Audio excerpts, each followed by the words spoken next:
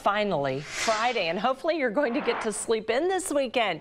If you notice your partner, your coworkers, or maybe even your children being extra cranky this week, experts say this week's time change could be the reason why. Our circadian rhythm isn't used to what time the sun comes up and what time it goes down. And so all of a sudden we're maybe going to bed a little extra later or feeling a little extra sleepy because our body's not waking up the way that it normally would. Our melatonin levels aren't dropping quite the same in the morning. So we're all a little extra groggy, a little extra sleepy.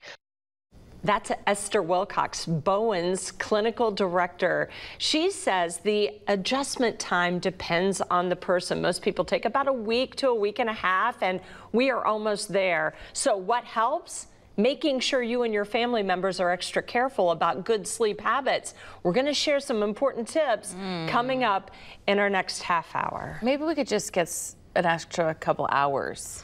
Maybe we could just take a week off from work. That's you in a couple weeks. That's true. I have my eye on vacation. She's got her vacation. We get reminded. I can't wait. I'm out of here in a couple weeks. I'll miss you, but not so long. really.